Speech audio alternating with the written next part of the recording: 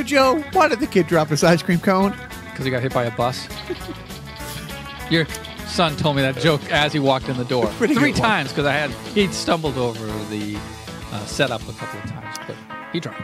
So one day the commandant at the concentration camp comes out and he lines everybody up and he says, "Good news, everybody. Today, everybody gets to change their underwear." And everyone's like, "Oh my God, thank goodness for small miracles. It's so long. This is going to be great." He goes, "Okay, you change it with you. You a change with you. You a change with you." Do you want me to keep going? You good? You back there. You change it with you. So you mean he would have been Yuden, change it with Yuden. Yuden. Good news, everybody. See, what I should have told you. So maybe I should in advance tell you the jokes because Get to Phoenix last week. I was. Who cares? What's the name of the show? Let's introduce ourselves to the person. Hello, Paul. Welcome to Carnival Personnel. I'm Jacques. And I am embarrassed. You should be for being friends with me. And that good-looking guy over there is Joe. Now, no names. Okay. Now, as I was saying, I got to Phoenix last week and got chastised for effing up the toothbrush joke. It wasn't a stutter. It was a hair lip. So John, John, who I took the joke from, I literally think that was the first thing he said. Way to fuck up the toothbrush joke. It was a hair lip, not a stutter. I felt great shame. Set the tone for the weekend. So, yep. But it's teamwork. It is. So good, lucky for you. Now, what were you doing in Phoenix? Playing hockey poorly. Oh. But the big thing is, I finally got to see the old Friday night guys that we talk directly to every podcast here. Friday Night Hockey, FNH. Run by the great Paul Lynde. So we missed last week. You were missed last week. I was? You were. But see, Joe does not believe me. Or doesn't care. It's 6 of 1, 2 doesn't. Both. It can be both. Then people actually listen and were saddened to have a whole week without you. Oh, well, you know my number. Then, but I did. I got to LA last week. We'll get into it in a sec. But it was great. It was great seeing everybody. I spent 36 hours on the ground in LA. Got to see a bunch of hockey people who didn't make the trip. But it was great. But the important thing is about 2 months worth of opening jokes came back with me from Phoenix. All right. That and AIDS. That wasn't one of the jokes. No. There's nothing. You funny. came back with full-blown AIDS? Like you skipped over HIV to get AIDS? If you're going to do something, what is this, 1985? You do it right. All righty. But I did. So just before we took a week hiatus, I had to go to L.A. because the premiere of my movie. What was it called? Or what is it called? Assimilate. I'm sure it's still playing. It's right. Assimilate. Uh-huh. And so it was great. It was my first red carpet premiere of a movie that, You didn't pull a Vladimir Putin, I did. You? No, I did not. Dude, how great was that? How many times do you think you watched that clip? Once. That's it? That's all I need to see of Vladimir Putin. I could not get enough of it. Literally could not get enough of it. Russia's funniest videos. We've got laughs from coast to coast. We make you smile. Yeah, I don't think he actually had landed on the red carpet yet, and the KGB had arrested the guy who put the carpet out and started torturing his children in front of him. But your red carpet event went splendidly well. It really did. It was great. I'll be honest. It was. I'm trying to think of the right way to say this, but at the end of the movie, to see my name on a big screen for a real big boy pants, multi-million-dollar movie with some real actors was great. You had a moment. It really was great. It was great seeing the actors from the movie who, as I told you, the kid Callum he's great. He's a great kid. But it was great because the whole time we shot in Mississippi, you know, I treated him like crap. Like we had a fun little and so here he is like with the maybe like I don't know, like 20 different cameras going and people asking me questions, and I just walked up behind him and like, don't fucking embarrass me, and just turned and walked away. And that's when he came over and bear hugged. It was fun. It was great. Here was the highlight of the evening. When I landed at the airport, I got the cheapest car I could for the day and a half I was going to be there. This is at LAX. At LAX, and it was an off-brand. It was through Expedia, so it wasn't like. Did you rent from Nerds? And it was one of those things where what at an H? It was two H's in the first one silent though, which is confusing. And then they, but I rent this car. It's an off-brand type thing. I get to the dealership place and they're like, oh, the car you're renting is like $24 a day, but we can upgrade. And I'm like, oh, here we go. It's like for an extra nickel. So I'm like, sure, I'll take the mid-size versus the Fred Flintstone pedal with your feet kind of thing. So I'm like, fine, it's fine. I just want a car and get the heck out of here. So I'm sitting down waiting for it to come, be pulled up. And then the lady's like, they're a little backed up back there. They're cleaning all the cars. It's going to be about 10 or 15 minutes. Or, gee, there's a Cadillac ready now if you want it. And I'm like, I'm waiting for the sales pitch. And I'm like, well, what's the difference in rate? She goes, oh, no, it's just ready. It's like if you want to take that car, it's ready now. Dude, it's a pimp mobile. Like, literally, I needed to get like a purple leisure jumpsuit from the 70s and a big hat. The only downside is that the pool water would splash the back of your head every time you got a red light. So, I mean, literally, it's the most ostentatious car I think I've been behind the wheel on, right. Huge. Like, I'm dead serious, like, a forget about it kind of, kiss the rings. It's fine. I run. The only time it wasn't fine, I go to the movie. It's all goes great. Couple good meetings the day before and the lunch the day of. All this stuff, and so the producer Bill is having an after party at his palatial Beverly Hills mansion. Mm-hmm. Funny what $10 billion at the box office can do for your. That's what Assimilate made. It did, legendary pictures over the course of the time Bill put it together. Anyways, so it's not late. It's like 11:30, 12. I'm at a light in Beverly Hills, and it's like I just feel like when somebody's looking at you, and I kind of slightly look over, and it's Bill looking at me, just shaking his head. It's like, what are you doing? Like driving this Cadillac. I get to the house and it was the topic of conversation for the next hour. It's like, and I can't tell you how many people like Bill's like, and the funny thing is everybody knows like me. I'm not putting on like, it's funny. I think I told Joe, like the day before, I think it was the day before, 2 days before, like Bill texts me, says, hey, there's going to be a lot of press there and stuff like this, dress sharp. And then about 10 seconds later, well, sharp for you. And as he texts that, I'm not kidding, management was at Target buying me a new Batman shirt. Mm-hmm. That's what I'm not putting on any airs. It's like, that's who I am. Yeah. You wore the clothes with the smallest holes. Thank you, Dan. Look at quoting struggling.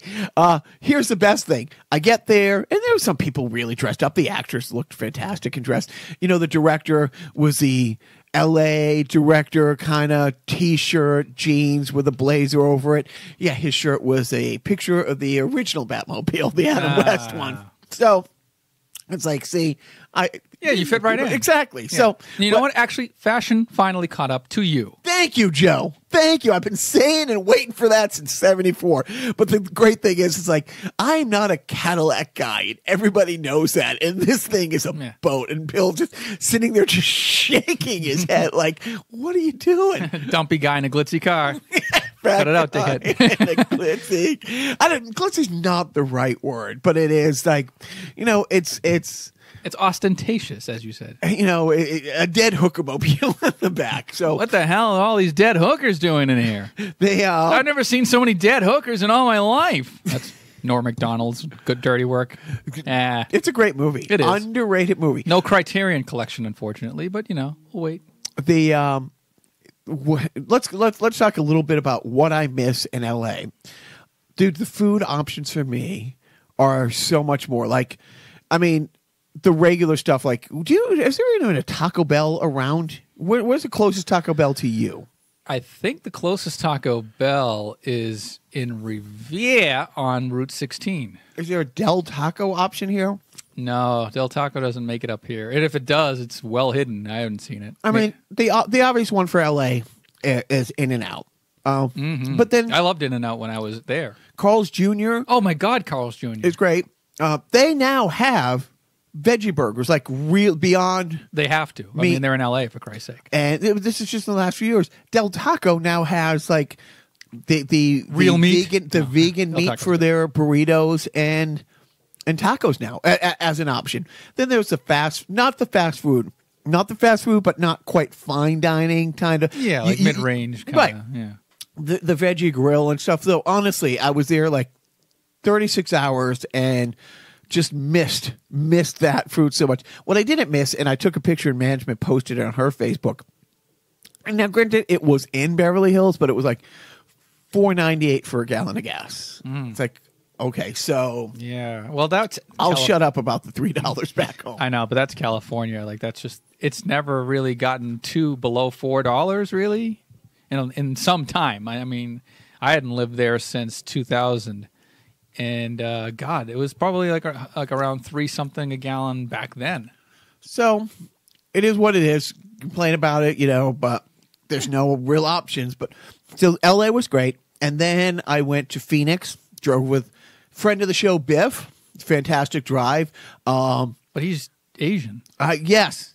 See, that's how progressive I am. I might be a racist. See, I only say that because not that I have, prejudices or racial profiling of Asian drivers or anything like that. I just know that you do, and that you would allow that is a testament to your evolution. The great thing is, for all my racist remarks and misogynistic remarks, which are many, it all started 12 years ago, and I don't mind it at all. I'm not ashamed about it. But we lived at the beach, and parking was tight. I physically had trouble parallel parking because of a bad shoulder. I can't turn a certain way. And I would have to go upstairs and get my Asian wife to come downstairs and do the parallel parking for me. So as much as I like to make fun of the Asians and the blacks and the Jews and the Portuguese and the whites. The white, they're the worst. Fucking worst. The absolute worst. But yeah, it was great. And the day before, I saw a bunch of hockey pals and was saying, it's like, Biff has two options. Getting caught up on Carnival Personnel as we drive 8 hours to Phoenix, or listening to me do live Carnival Personnels for 8 hours. Solo. Without recording it. So, and which everybody said, oh, that's the worst. Joe's the best. Everyone. And what's really fun. Lies. Is there were some guys like our friend Zach, the Mexican, who we refer. It's like, listens all the time, and I was like, oh, I'm sorry. Yeah, do you not get anything else? But it was really fun to find out like how much the guys listen. The John Taylor Fertilizer playoff streak intact. Great. Of not making the playoffs. Oh, okay. Which is great because we love getting together and playing, and we want to play well. We want to play better than we usually do, or better than they do. This is my first time in like 4 years, and you want to be on the cusp of making the playoffs, but not have to stay the extra day.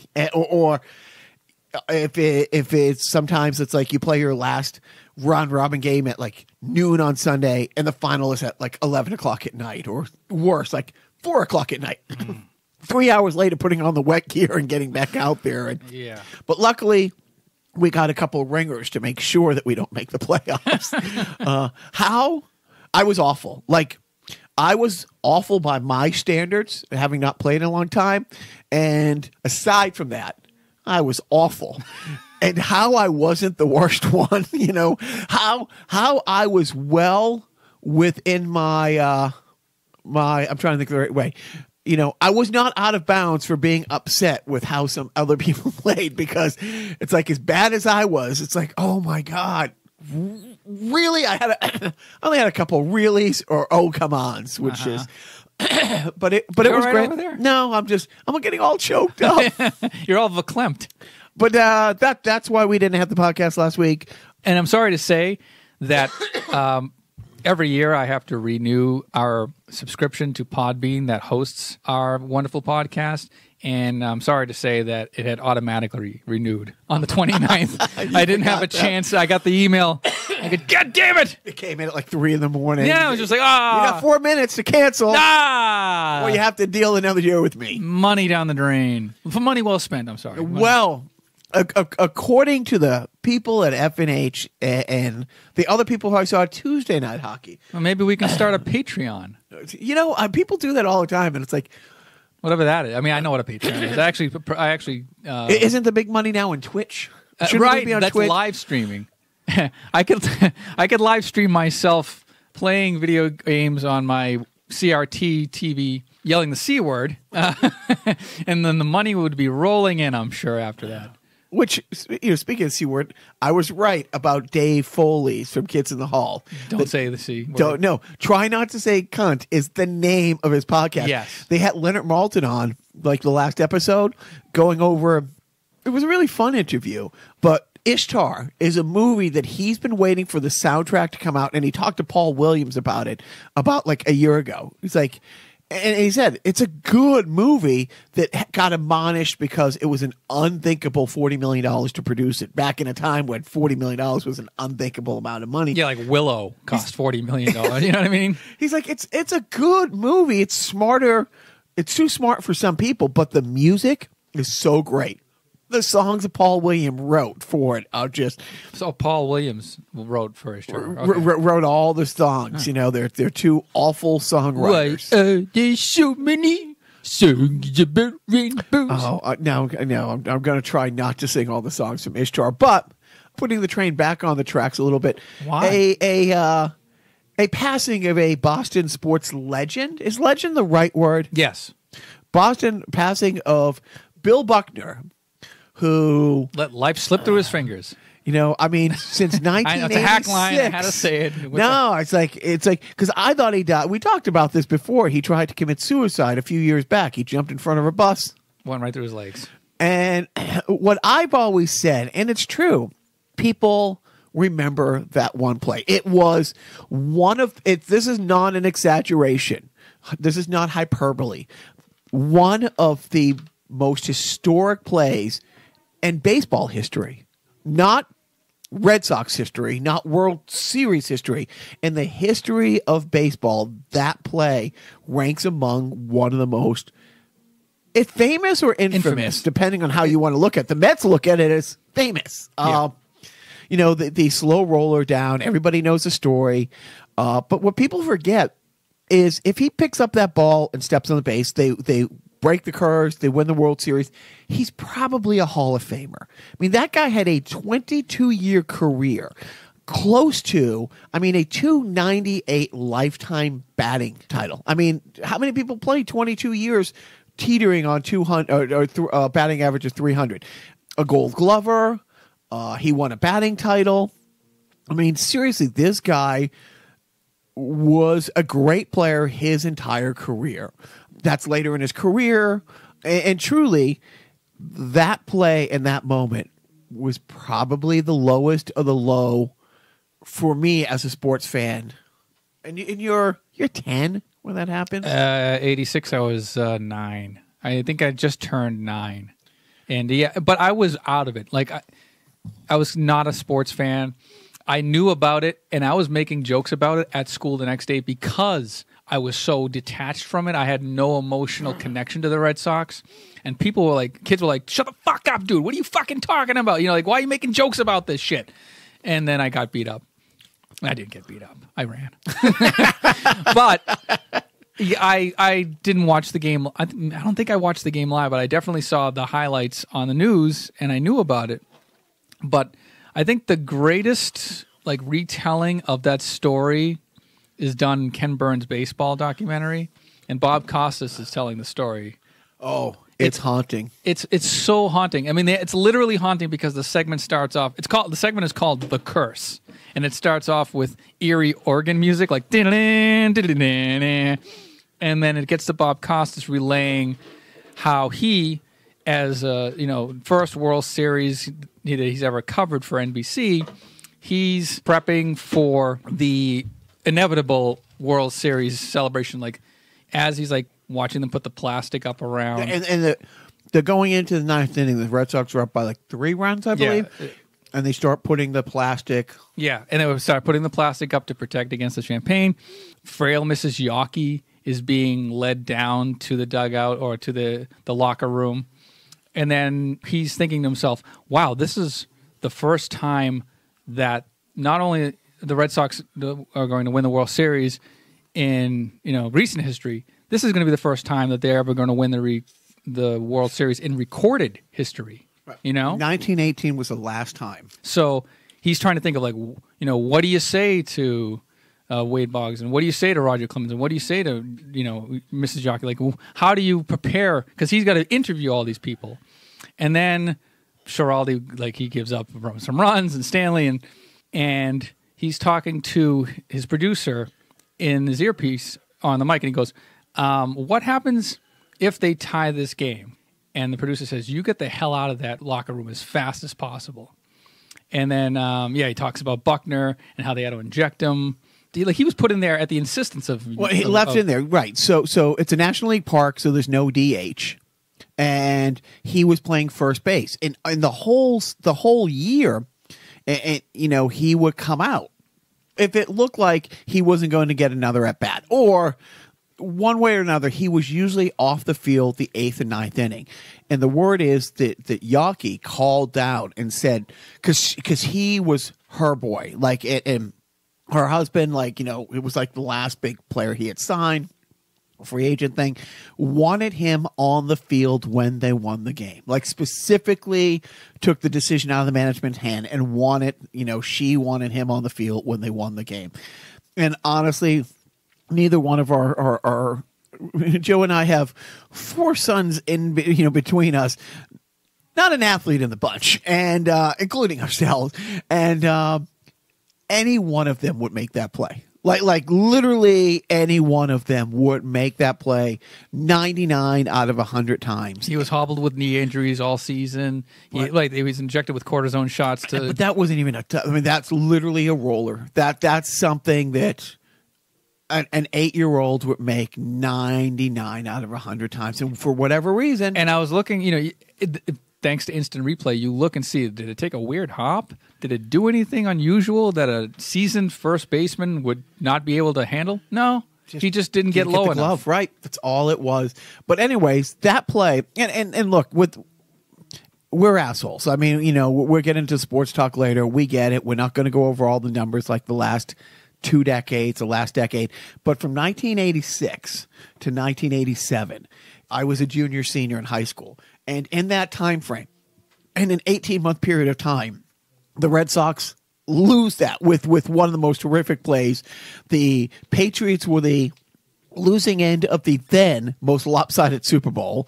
The Bruins were the victim of a gentleman's sweep, a 5-game sweep. What was it? No, it was a sweep by the Edmonton Oilers. And for the first time in NBA history, the Lakers beat the Celtics in an NBA Finals. The Celtics, I think, were 11-0 in championship games against the Lakers at that point. But that play, I'll be honest, I remember where I was watching it, who I was watching it with. There was a Met fan there.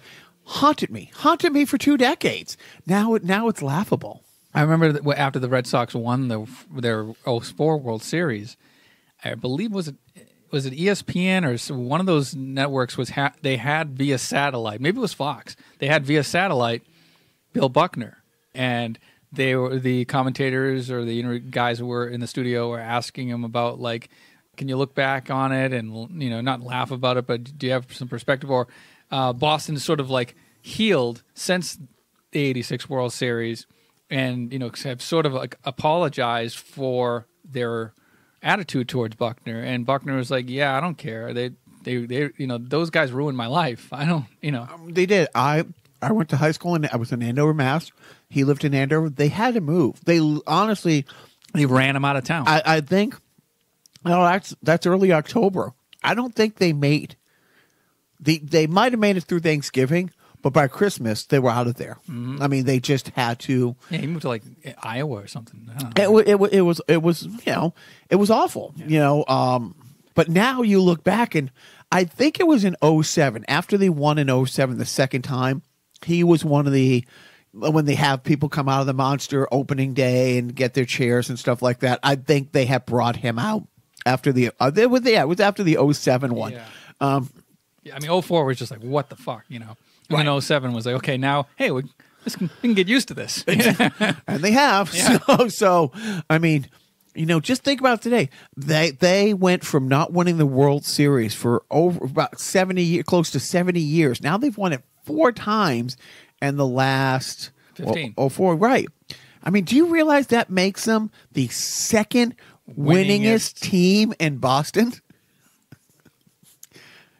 That makes them the second. Anyway, so Bill Buckner, and again, it's like, it's just funny because now you see that, and it's like, oh, remember that? Isn't that quaint? It doesn't. It was scarring, and I mean, literally. I mean, they made fun of it in the movie Fever Pitch. Right. When Jimmy Fallon's character falls into the depression, he's a diehard Red Sox fan, and like he falls off the wagon. Oh, his girlfriend Drew Barrymore breaks up with him, and he decides, like his friends are like, where the hell's Jimmy or whatever his name was, and they bust his apartment door down, and he's in this blackened room with nothing but like chicken wing bones around him, with like grease on his face, and he's just rewinding the Buckner moment over and over on a VHS. You're at this point, so you're 3. So I was 10. No. Oh, wait, what are you talking about? Bucky Dent in 1979. Oh, God. Oh. And that's the thing. No, it's like, I'm sorry. Whom?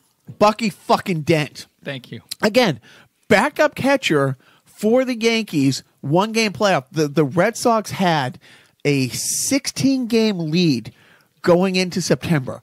Basically, they had how we're going through like the lowest hits of the Red Sox. Well, that's it. They had to not lose every game in the month of September. And even if they lost every game, the Yankees had to win every game to force a 1-game playoff. And here it is. And it's one of those monsters. At Fenway, by the way. At Fenway. The thing about the big monster is there are so many home runs that are fly balls in other parks. And there are so many long singles that you like would be home runs. Am I misremembering a detail? I don't even think the Green Monster was in effect. Like it had nothing to do with Bucky fucking Dent's home run. I don't think it went over the monster. I think he hit a dead center. Oh no. It would have been a fly ball in any other park. Oh, okay, so it did go over the monster. It went over the monster. All right. And he's the backup catcher. Yeah. I mean, he's not even a starter, and in the 10th inning hits what was a game-winning home run. That's the same year. Well, at least they didn't win the World Series that year. Exactly. And I cried into my Reggie bar. and then the same year, earlier that year in 79 in April, the Bruins have a 3-2 lead in the end of the Game 7 against the Montreal Canadiens for the Stanley Cup. Not only going to beat Montreal, they're going to win the cup. And too many men on the ice penalty. Montreal scores on the power play, goes on to, score. And it's like, that was our life. And so, but Bucky Dent was the worst of the worst of the worst. And until Aaron fucking Boone. Aaron Boone? Wait. You don't remember Aaron Boone? Why am I? He in 03? Oh. Aaron fucking Boone.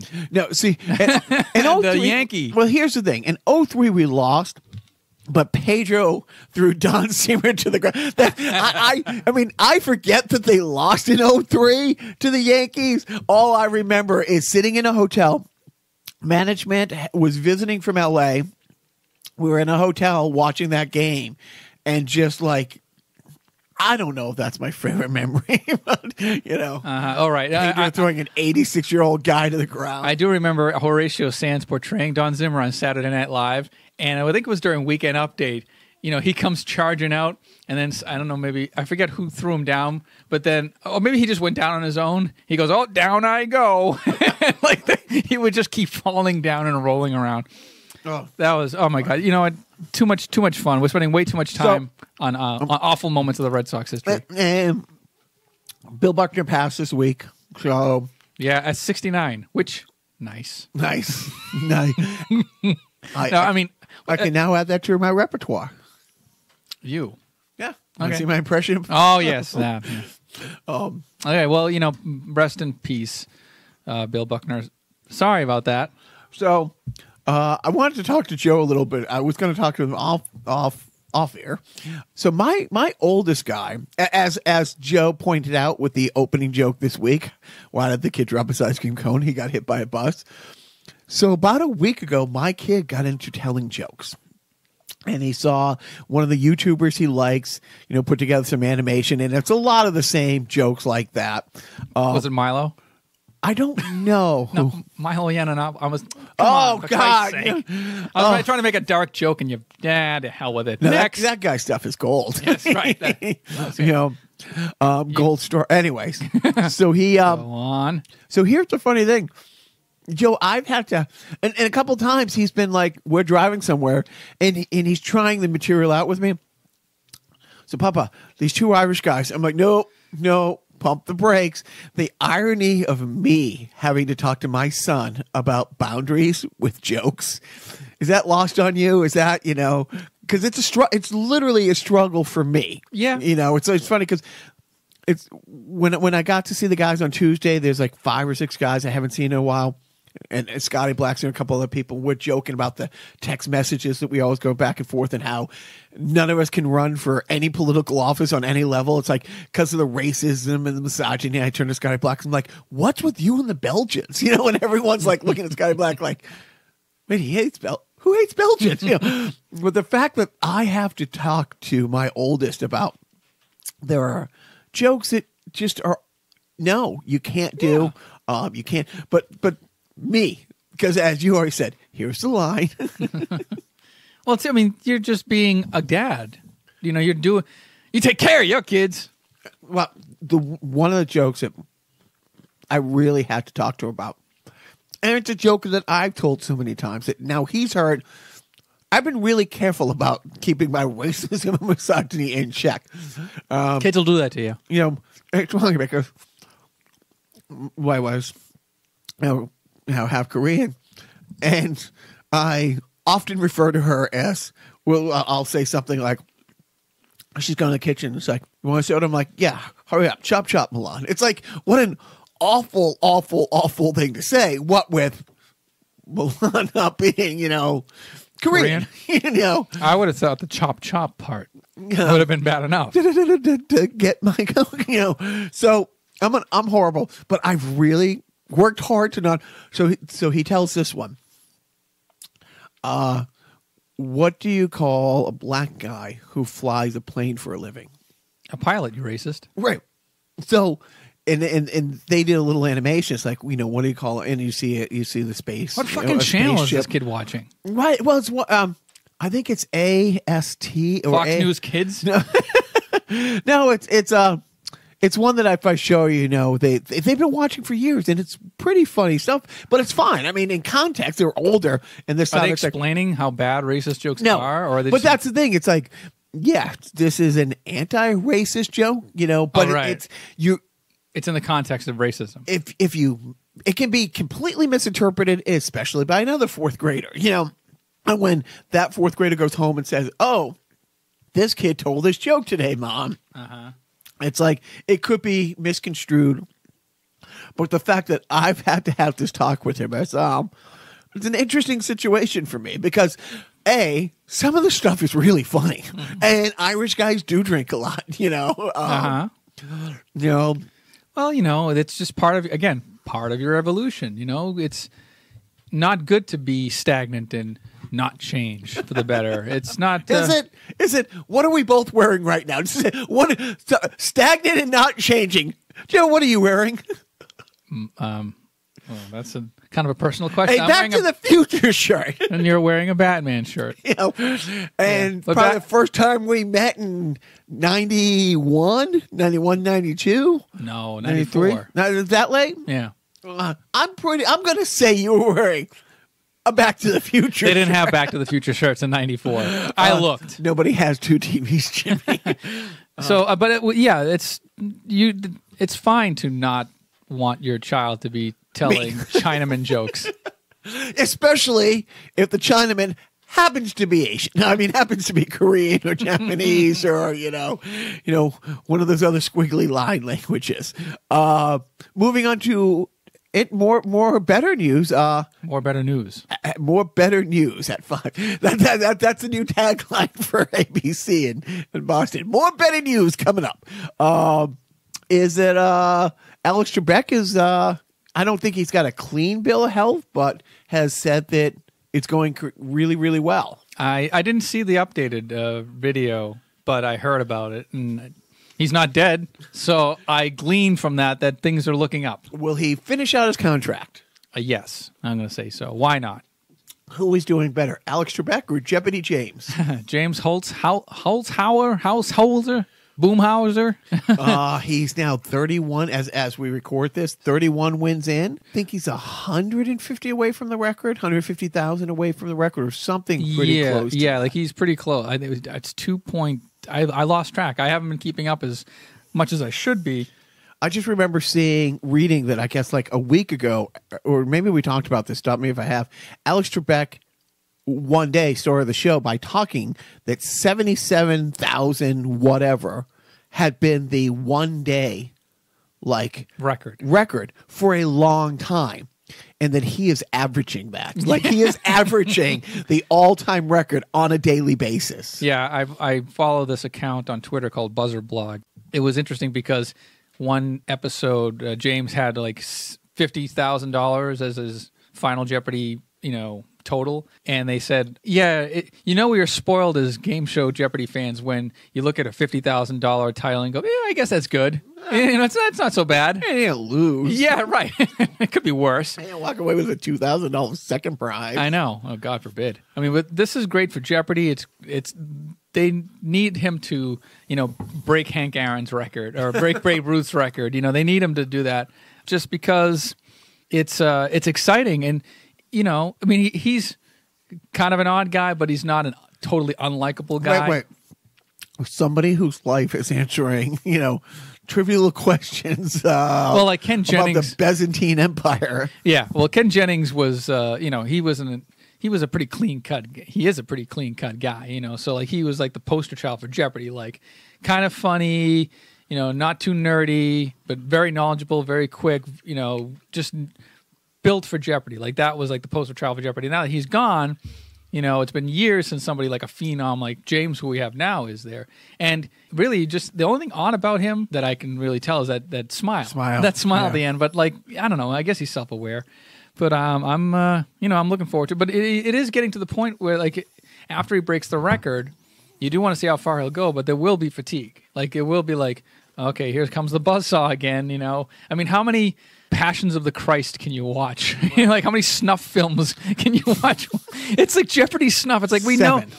Okay. I'm like, it gets boring. It's just like, okay, we know this guy's just going to rake in, at least 50 G's. Right. At the end of an episode. On an off day. Yeah. And I mean, I hope the producers are like intentionally putting up the dumbest of the dumb.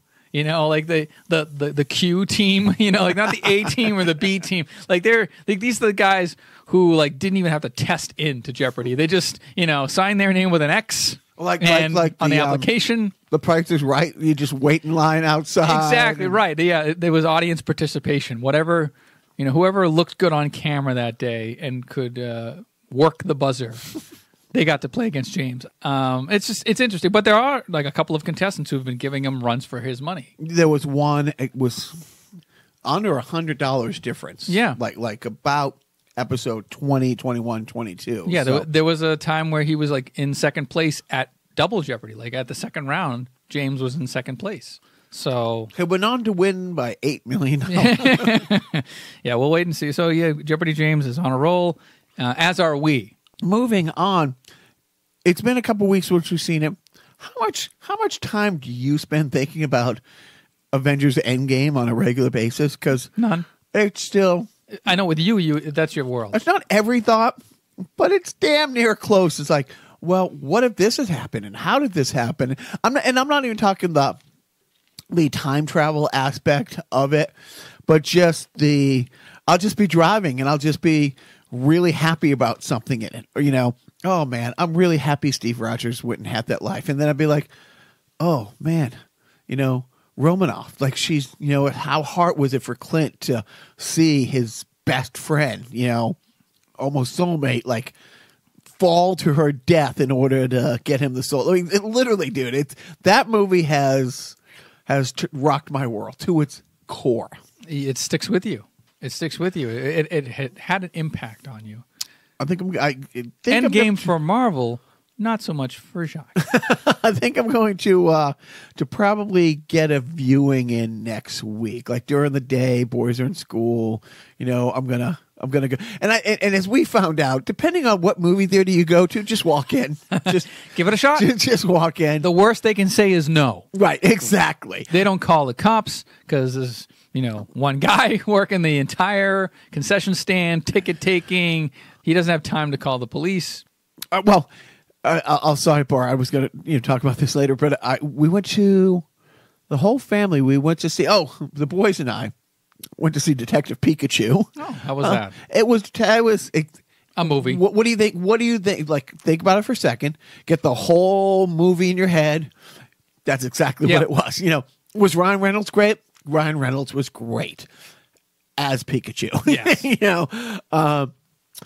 They had some of those obscure Pokemon characters. What's that Pokemon character I'm trying to think of? Oh, not Pikachu. There's every other Pokemon in my world. This is Pikachu, and then there's not Pikachu. And the rest. Right. Thank you. It was fun. It was good. We get in, we sit, movie starting, and I tried just like when we went to Avengers. I went to buy something and I couldn't. And I'm actually talking to a manager afterwards, and I'm like, dude, it's like I was happy to throw another $30. I said, at you, but this is ridiculous. And he's like, I can't hire anybody. It's like I was just and he's saying this in front of my little guy. He's like, I just hired like 16 people this week. Half of them don't show up, and half that show up don't make it 2 weeks. And it's all these high school kids, but nobody wants these jobs. And he's like, and he goes, yeah, I come to the office and I cry a little bit every day.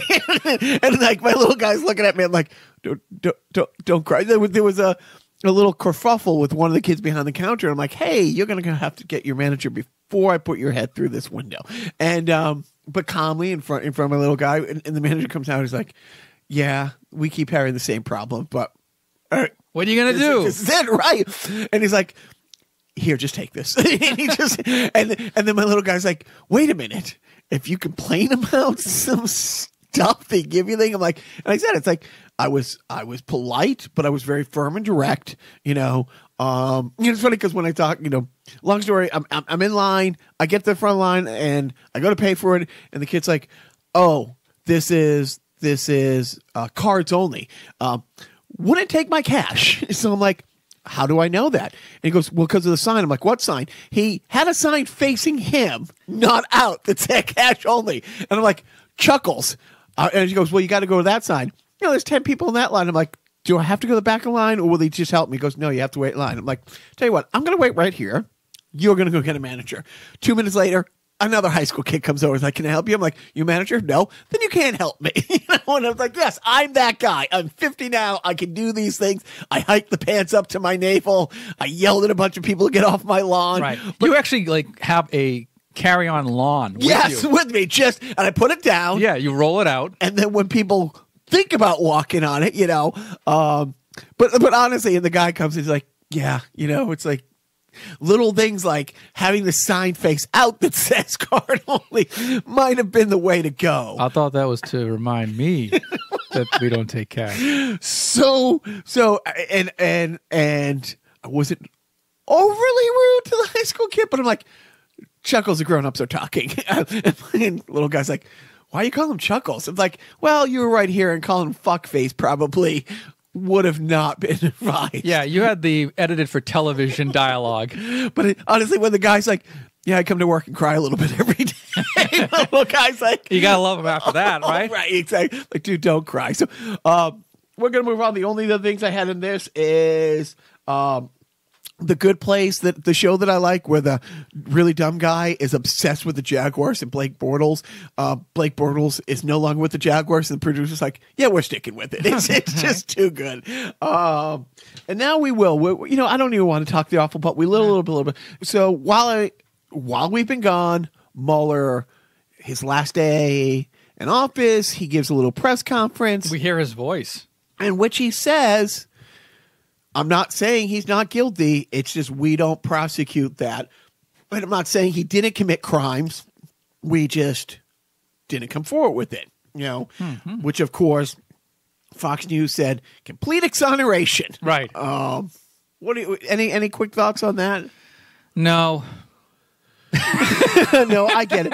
And then also, we talked about before I left, and a couple more states are jumping on with the forced pregnancy thing.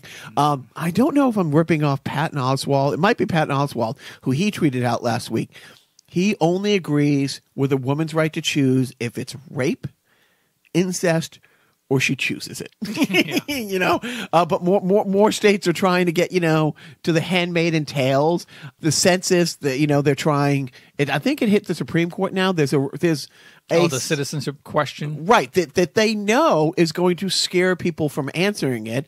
And we won't get into the whole thing, but if you're not accounted for, then the federal government doesn't send money to that area. So and it also fucks with the voting and all the voting, right? Yeah. And to the districting. It's another. It's like it's scary mandering. I like that scary. Yeah, mandering. Scary mandering.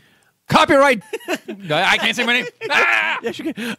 Copyright carnival personnel. That way, I get half the winnings. Gee, who are you, Mrs. Bezos?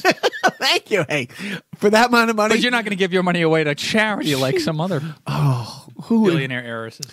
I'm trying to think. Mitch Hedberg. Mitch Hedberg. He said, he got a slice of pizza, and they gave him the slice of pizza the size of donate to charity and the pie chart if you won the lottery. Oh, God bless him. No, hey, for that amount of money, I'd blow Jeff Bezos for the next 10 years to get that kind. But no, seriously, with the gerrymandering, it's Blotus has been obstructing. Out in the open. Credit where credit's due. I mean, he's obstructing the obstruction investigation. And here's Mueller saying, we can't charge him with anything. So they know that. It's a free license to do that. It's the same thing. They know this is racist. They know it's marginalizing people. They know it's fucking up with the scarymandering. And they don't give a fuck. It's just, it's we're going to try to force apartheid in the U.S. by clinging. The white people cannot win playing fair. They know that. We know that. Wait, we are white. But, so they're openly saying, we're going to do this. And well, this is the first time anything like this has ever happened in the world where a government is just brazenly being openly racist and, using brute force to do what they want and do what their will. Wait a second. No. Wait a minute. It's been happening for years in Korea. Hold on. This is in. See, I'm looking through the history books. Germany, 1930s. Wait a minute. So here's one fun thing. The Mueller investigation that cost us $40 million. Joe, they're taking money out of your pockets to pay for this witch hunt. That's my meth money. Fun fact. The government has possession and will be auctioning off the property from one Paul Manafort. See, like the little mnemonic device I gave you a couple of episodes ago? Did it work? Yes. Did it work? It worked well. The ill-gotten gains that they have taken back from him is valued at $47 million. The Mueller report witch hunt investigation has net gained us to the tune of $7 million to this point. So all the money that they want to say, without this investigation, we wouldn't have had that. So really, they should, the Fox News people should be thanking Mueller because he's, we're going to split those gains. So what is your cut of the $7 million, do you think? It's the same as that slice of pizza that Mitch Hedberg got. All right. Well, we're not going to talk any more awful. That's it. I don't know if you want to edit this out. I don't even know if you read this, but I was trying to think. You haven't done Paul Lynde in a while. 3 episodes. For me, plus we had a week off. That's a month. That's way too long. I call it a strong off. See what he did there is where and then he Weak. and they It's turned two it spellings. upside down. Homonym. Look, don't make me look up words. Don't make me do this. Yeah, you'll be typing in HOMO. Wait a minute. Dude, that as soon as I hit H, you don't think that comes up? I'm like, Google knows you like the front of your hand. you know. So I was thinking maybe because it's been so long, we haven't had the podcast last week, and it would just delight me to to hear you doing Paul Lynde's version of Frank Sinatra's "My Way." All right. No duress here. Doing it out of the kindness of my heart.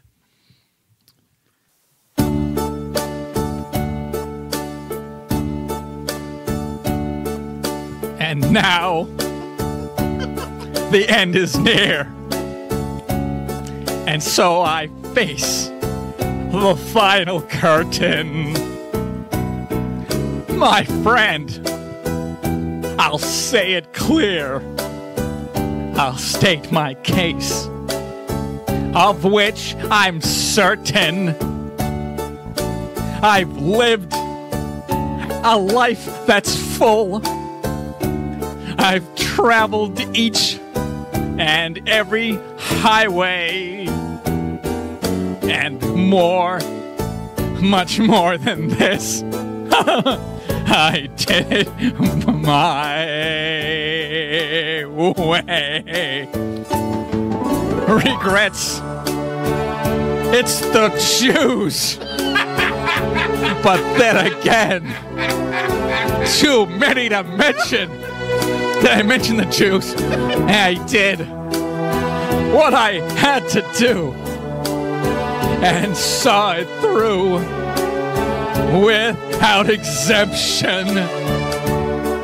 I planned each charted course and careful step along the byway, and more, much more than this.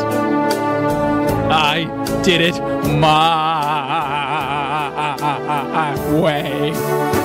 Yes, there were times, I'm sure you knew, when I bit off more than I could. You know what I mean. But through it all, when there was doubt, I ate it up and swallowed it, baby. I faced it all, and I stood tall and did it my way. I've loved, I've laughed and cried, I've had my fill, and my John and Larry, get it? And now, as tears subside, I find it all so amusing to think I did all that. And may I say, not in a shy way. Oh, no. No, not me. I did it my way. For what is a man but a grown-up boy? If not himself, then he has not to say the things he truly feels, and not the words of one who kneels. Oh boy, the record shows I gave the blows and did it my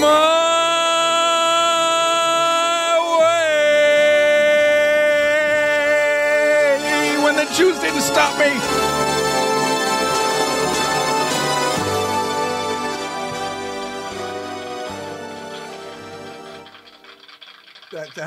That might be the best one ever. That just might be the best self-indulgent theater ever. I'm going to go get some Kleenex and enjoy this defunct sponsor. Or not.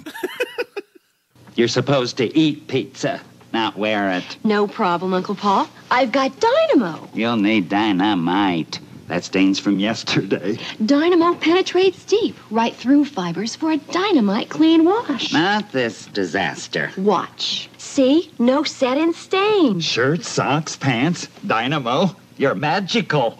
You're quick, Uncle Paul. Dynamo penetrates deep for a dynamite clean. Oh, I wish I'd said that. So 48 hours ago, I would have come in here all cocky and braggy that the Bruins were on their way to a sweep of the St. Louis Blues. Did you see game 2? Yes. I don't know. Honestly. I missed the first period. So did they. Like, they came out So did my so wife. flat. Never mind. Sorry. Missed sweep periods. Wait, what? Honestly, and now and that was the talk. After game 1, it was such a dominating game. Everybody was like, because he swept Carolina, I'm not going through the whole playoffs, but was St. Louis going to win a game? Now, And that hit. Oh, The crew hit, yeah. How many versions? So the latest version of the crew hit, I said, did you see I liked it on Twitter? Was it set to music or something? I didn't see No, it's, I will never do it justice, so I want to make sure. You're going to pull it up and try to play it on air? No. I'm just going to show you. Maybe you can describe it. Okay. It's great. Let's see here. Oh, yeah. So Krug, he's on the ice, charging helmetless towards one of those portals, like an Avengers-style Doctor Strange portal, and he goes in, zaps in, and then comes out of another portal, and then hits the hits the life, the ghost. Right, and then does that Doctor Strange thing where he can knock the guy's spirit out of Right. He knocks the ghost out of the St. Louis Blues. But that's it. Player. I mean, I wanted my sweep and my cockiness, and now they've ruined everything, and I have to be stripped. By the time this drops, game 3, we'll be going into game 4 as this drops. So hopefully, it's 2-1 Bruins. Yeah. But we'll see. Who knows what the future holds? I don't know, Mr. Whoopi. See, so what else? So the big controversy in sport right now. So Barstool Sports sponsored, like at all these playoff games, there's always like a towel on the back of every chair, whether it's white or this or that. Barstool was a sponsor of the towels at the Bruins game for game. Oh, I want to go back to game 2. So going into game 2, everyone's like, the Bruins do this huge wave, the Bruin flag thing, and they always have somebody huge, like Bobby Orr did it the last series and all these other people. And going into game 2, it's like, who do you have do it? Because they might sweep, so there might not be a game 5. So do you save the biggest of the big for game 5? Or do you get, and it was Belichick who did game 2. Yeah. And it's like, everyone's like, well, do you have Belichick do 2 and Tom Brady do 5? But wait, what if there is no game 5? And like, that's the cocky stuff we all had going into this. We suck. But there will be a game 5, so thanks to Belichick. Thank you. Yeah, it's all his fault. Going into the third period, like, because the crowd went nuts. I'm like, somebody get hoodie to wave the flag again. But so Barstool Sports sponsored the thing, and so the fake outrage of people. It's like, I mean, so wait, time out. Slow down. Outrage of what? Because Barstool Sports is a bro. Yeah, it's very bro-y. Kind of misogynist. Well, it is. It is. But here's the thing. The CEO and the COO are women. They have a female sports podcast. Right. There's like in the top 3 or 5 rated like female driven sport, like with both hosts are females. So yeah, it does have that frat boy bro type thing, but at the same time, it's not. So the fake outrage that you're perceiving, or not that people that people the are Boston Herald, the Globe. How the dare local, they have Barstool Sports sponsor the towel at game 2 of the Stanley Cup final? Like, was there anything untoward on the towel? No. No. It just said Barstool Sports. It had the stool logo and the logo from Barstool Sports. And a small one, Oh, who gives a shit? Right, exactly. I mean, people. You know what? We're just pissants. You know what? Maybe the rest of the country has a point about Boston. Right. Well, that's the thing. No, the national media also, because Barstool's not a local thing, and so many people in the national media just lost their shizzle over it. It's like, really? This feeds into the snowflake, like ruffle feathers. You know what? Maybe they'll have a point when we find out something weird about Barstool Sports in about 2 or 3 years, I don't know. They've had a history of being gross. No, it's like also weird. These organizations that have always taken donations from the Kraft Foundation, who are now like, sure, we can use this $200,000 to shelter abused women, but this monster got a hand job, so sure, these women will have to sleep out on the streets and go back to their abusive husbands, but we're not taking that. Yeah, we're getting into heaven because we're not going to give them the money that has been sullied by this man. Why are you blaming Sully? What does Sully Basically, have to do? honestly, you throw a rock at a Sully, you're going to hit a scumbag somewhere. Like, if there's a room full of Sullys, 9 times out of 10. Well, as my oldest son was saying, these 2 Sullys went into him. So, you know what? I'm going to really try to not talk NFL and the Patriots for the month of June. Yeah. I mean, OTAs and all that stuff. Fuck it. So this gets. Oh, me. you upset that Tom Brady didn't go to the OTAs? Has it stuck in your craw a little bit? Have you been tweeting about it every moment of your existence? No, okay, a little, yeah, a little. Like, anytime the letters TB pop up in a tweet, you're like, oh, by the way, nice to see you at the OTAs. Sarcasm, like, you can't cut the guy a break. Well, that's the thing. It's like, didn't he not show up for the OTAs? In previous Super Bowl winning seasons, he didn't show up last year. And how did things work out? Pretty darn good. Okay. So you know what? Calm your tits. But calm your tits. But that opens up the door to a little USFL talk. Do you realize it is USFL season after all? It truly is. Fun USFL fact: in season 2. They added the 2-point conversion. So that's in 1983, which was not adopted to the NFL until 1994, like 11 years later. They're like, and look, that always happens. It's funny. The ABA was the one that came up with the 3-point shot. And that was one of the things that the NBA is like, this is a joke league. This isn't real basketball. And as soon as the ABA folded and they brought 4 teams to the NBA, it's like, that 3-point thing that those guys had was pretty good. And the same thing. Like the WHA did away with the 2-line pass. There's so many things that these other sport leagues, come up with. Yeah. That, that the whether it's the NFL, the NHL, or whatever, it's like, oh, that's gimmicky. And as soon as it goes away, it's like, they had a really good thing with that. I think our fans would enjoy this. So that's this week's. To the victor go the spoils. Indeed it does. And the $1 to Donald Trump for the collusion of what? Yes. There was none. No, in that case, there was, and he was the victim of the NFL colluding with the networks to bury the USFL, and he was paid $1 in damages. Oh, yeah. So that is this week's fun fact with the USFL, and I think I'm done with sport for this week. Ironically, you're talking about the 3-point line being adapted by the NBA from the ABA. Aren't they now talking about, or have for years talked about doing away with the 3-point line? Like, it's almost like, because isn't there some like talk about like the 3-point shots are like so easily done now, or are they going to extend the 3-point line? Well, that's it. It is now. Well, that's why the big three have a 4-point shot, and it's about halfway. It's 2 spots to the left and the right.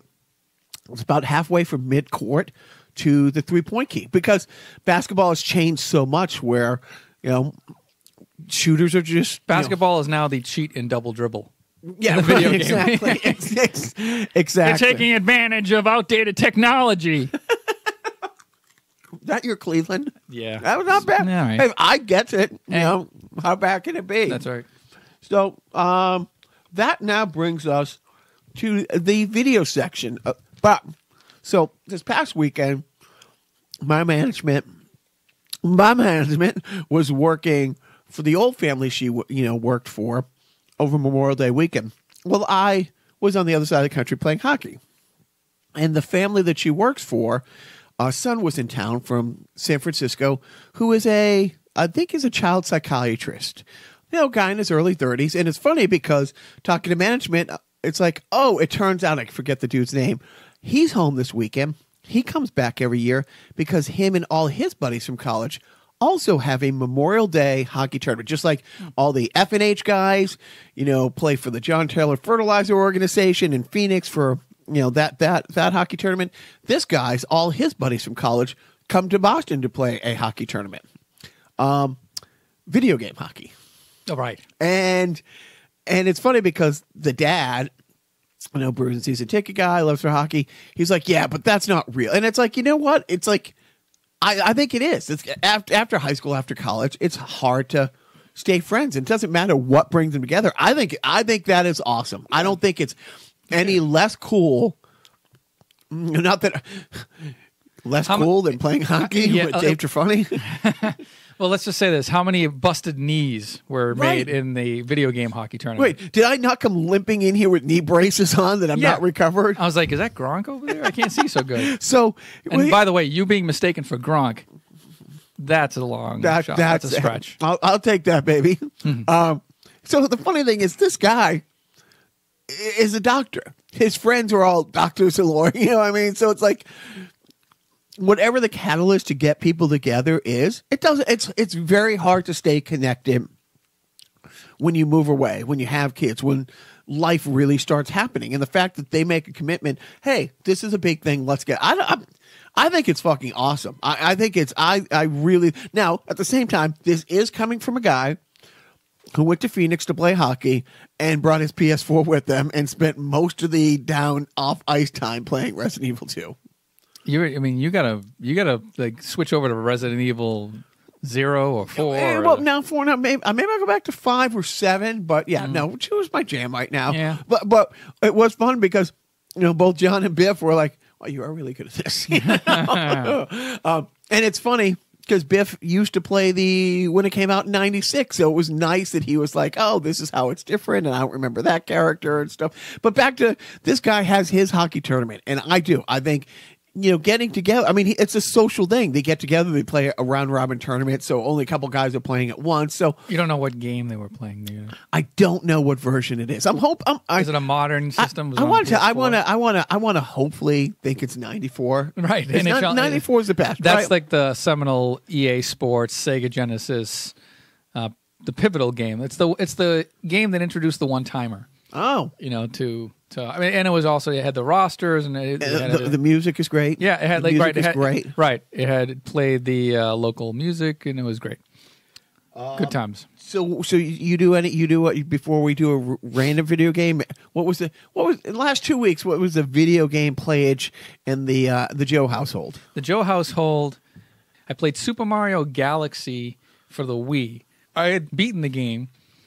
And if you collect 120 stars as Mario, you can unlock playing the game again as Luigi.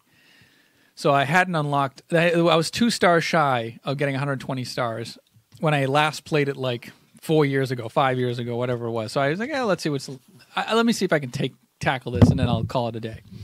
And then I tackled it. I beat the game. I play as Luigi. Now I'm playing all of the levels over again. I'm collecting 120 more stars to get to... the final 241st star, and I did that. So then you beat that, you get the Ultimate Kingdom or whatever it's called, and so I 100% of the game that I haven't played in about 5 or 6 years, and that's my life. That is great. Is it? It is. And now I'm playing Super Mario Galaxy 2 and I'm 1 star shy. I'm on the final star of that.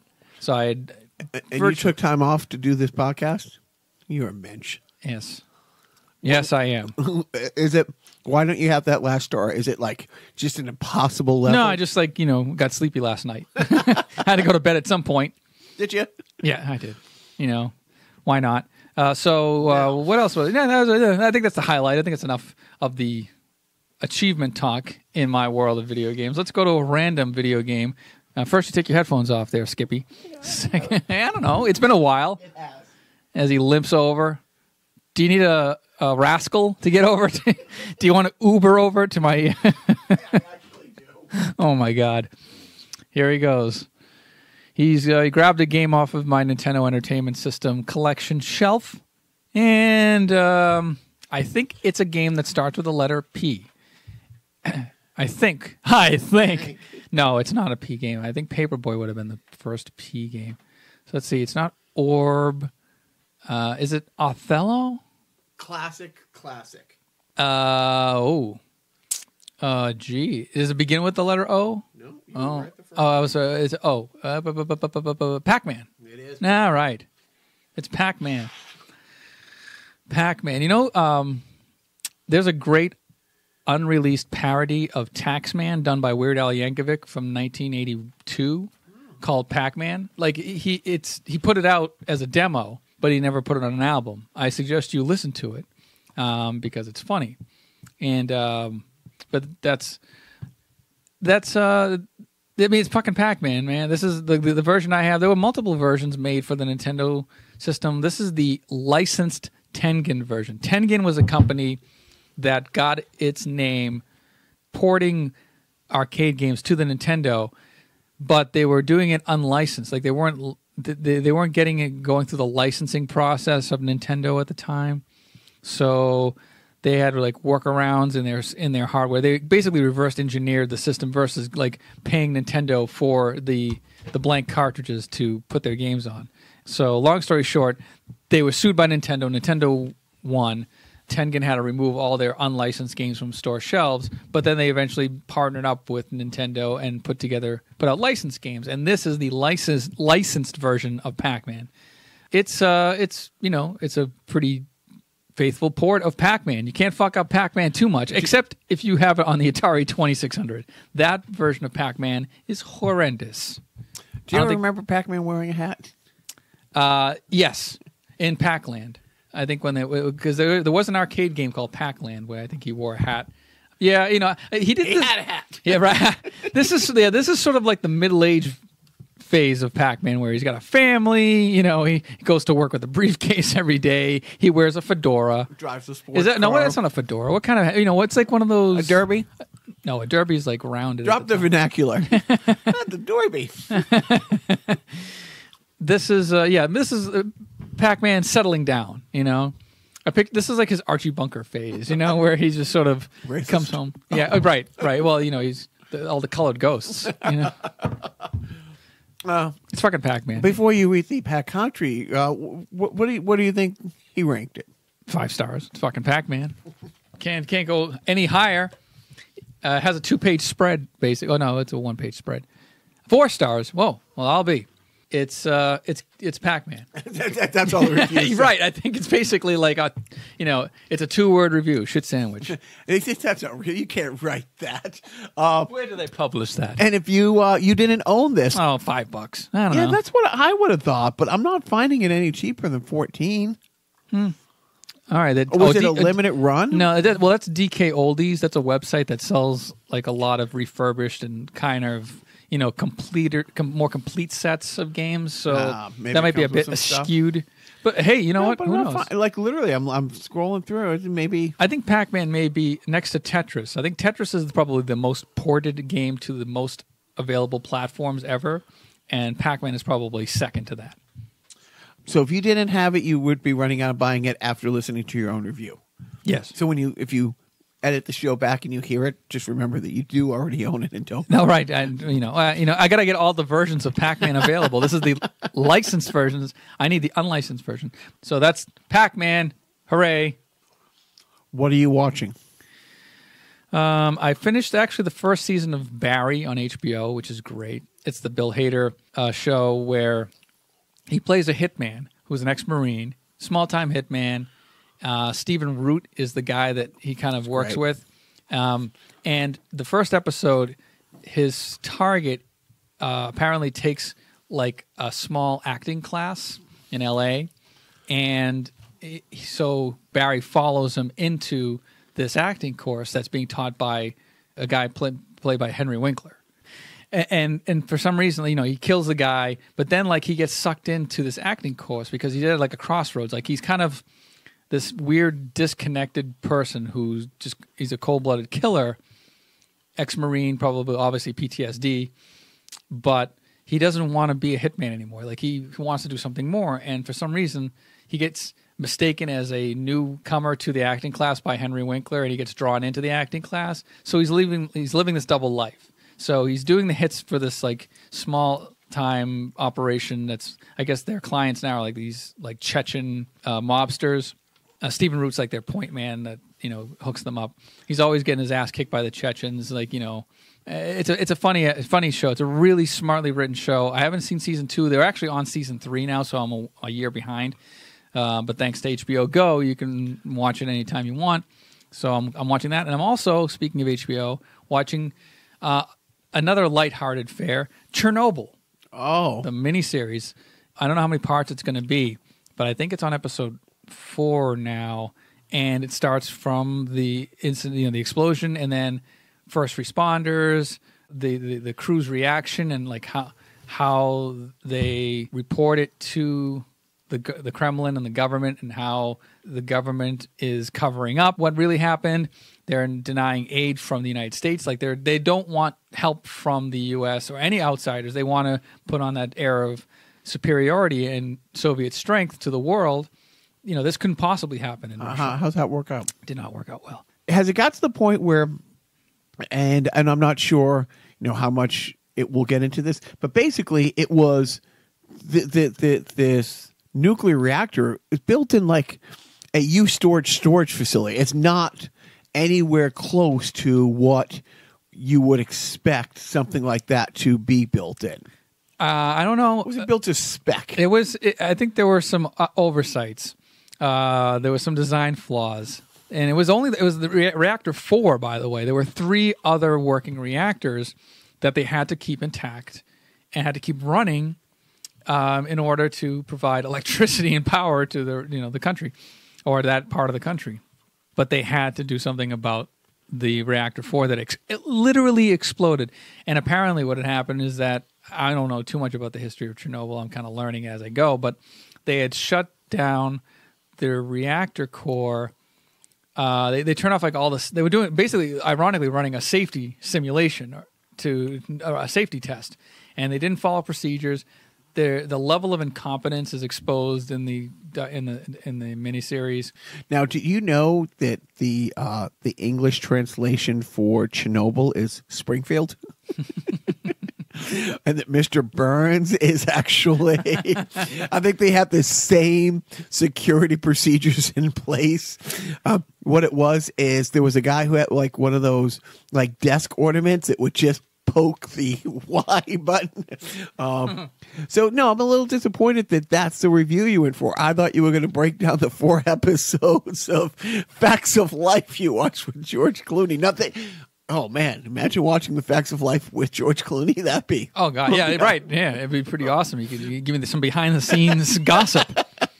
I did watch Smartass. And I also, I guess, well, you didn't see it, but I also watched the live from in front of a studio audience, the reenactment of All in the Family and the Jeffersons live. And? It was all right. It was good. Forced, funny? No, it was a very good SNL type sketch, but they stuck with the script for the most part. Was it an old episode they redid? Yeah, so these were the actual episodes. The All in the Family episode was the one where the Jeffersons are moving away. So it's like the crossover episode where they're finally going to the east side. Where they're moving on up. Yes. Woody Harrelson was Archie Bunker. Marissa Tomei, Edith Bunker. Fun fact, Marissa Tomei, older than when Gene Stapleton played her. Okay. How old was Carol O'Connor when All in the Family started? In like 71, probably. I think it was 47. Dude, yeah, right? I mean, 4 years younger, 3 years younger than me. Like, shut up, you. Has he been 65 forever? Is that what it is? It's like pretty much. Same thing. It's like when you look at Ed Asner now, and you think, wait, Mary Tyler Moore is 45 years ago. How the fuck old is is he 103? He had, to his credit, he had darker hair in the earlier Lou Grant year. But seriously, think about that. Think how old same thing. I mean, when you were 15 years old, if somebody said, how old is Lou Grant? You look at him and say, I don't know, dead? Like, well, we're not talking about Lou Grant. We're talking about... I'm saying same thing with Carol O'Connor. It's like, how old... He's always been old. Yeah, he's always played an old guy. But right, he's had a shock of white hair since his 40s, or probably earlier, whatever. But yeah, he always... That's just a testimony to how... Or testament? Whatever the word is, to how well he played the role. Like I said, I think I've said in an earlier podcast, as a kid, a dumb kid, I believed that these were real people that they just put on television. Like I lost so much of my disbelief that these are just actors portraying roles because they played them so real to my feeble-minded self. But I like the way Marissa Tomei took on the Edith role. She played it up. I think she was a little more doddering than even Gene Stapleton was. So it was kind of a slight parody, but they did a good job. I think the person who delivered the best was Jamie Foxx as Sherman Hemsley, George Jefferson. That's great. He came in and he flubbed his line. Oh, good. He did flub a line, and he addressed it. They had a good time with it. And then they went to the first episode of The Jeffersons. Wanda Sykes played Louise pretty well. It was a weird choice to have Stephen Tobolowsky, Ned Ryerson from Groundhog Day. He played Mr. Bentley, the British guy. Right. So that was weird. And I think he had a British accent. So it was just kind of an odd choice. But then you had Will Ferrell play Tom Wilkins. Wilkes. What the hell? Yeah, I think it was Wilkes. I forget their names. And the woman from Kerry Washington, who she was on Scandal, that ABC show. Right. She played the Roxy Roca role. Who played the son? I forget. Chadwick Boseman. No, honestly, I forget who the guy was. I didn't recognize. He was a younger guy, so he's probably on a TV show that I don't watch. And the daughter was played by Amber Stevens, who's Shadow Stevens' daughter. So she was it was a fitting role for her as Jenny because she was she has a white father and a black mother in real life. She was shadowing him. Yes. And then it was announced that there was an actress from the current One Day at a Time that was on Netflix. She was supposed to play Florence. And then when the whole episode is leading up to Florence showing up for the first time, and you hear the doorbell ring, and in comes Marla Gibbs. She's 80-something years old. That's great. Yeah. And then in between, the commercial breaks or in between episodes, they'd have Jimmy Kimmel and Norman Lear sitting down and just talking about the shows and doing a little chatter for about a minute or two between each episode, and that was good. So, and it was all live and it was fun, and it was a nice little experiment. It's not something you want to have done all the time. Yearly, maybe? I don't know. Maybe, right. What are you going to do next? The Facts of Life. Facts of Life. You beat me to it, you son of a bitch. So that's so that's enough TV talk. And we're at the hour and 30-minute mark. So we're going to wrap it up. We're going to make up for lost time, I guess. What do you want?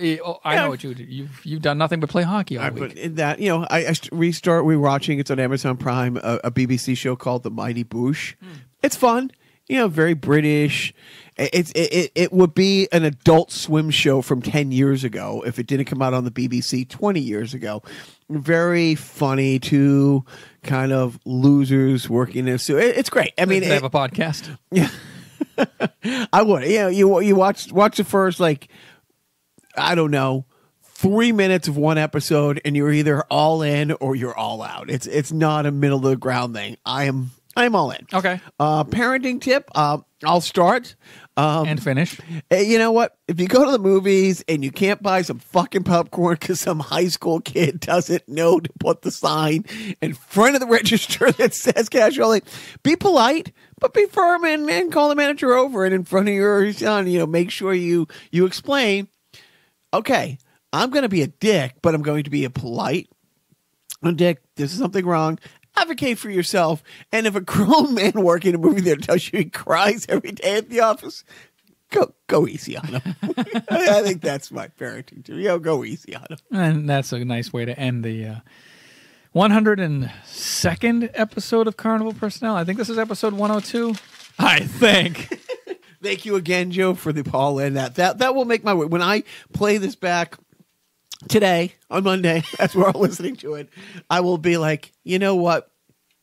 John was right. Joe is the talent keeping this whole thing going. Oh, boy. So that's it. Enjoy your Flag Day or whatever the holiday is coming up. And Jacques, I know it's been a while, so just a reminder, don't forget,